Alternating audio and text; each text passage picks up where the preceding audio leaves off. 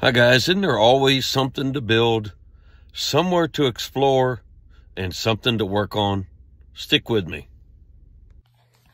All right guys, I'm about to install a new commode here. I've got the Glacier Bay all-in-one dual flush. It's a high efficiency. I just put new tile in here. I pulled up the old stuff.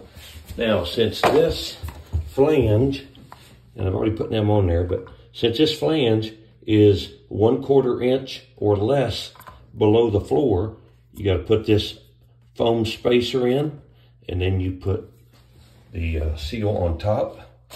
It's better than wax. You don't have the mess. All right, guys, we got this Glacier Bay commode put in place. Got it from Home Depot just a little bit ago. It's got the dual flush. You just got to make sure that you get this single button lined up with the blue, or in this case, it's the black flush valve inside.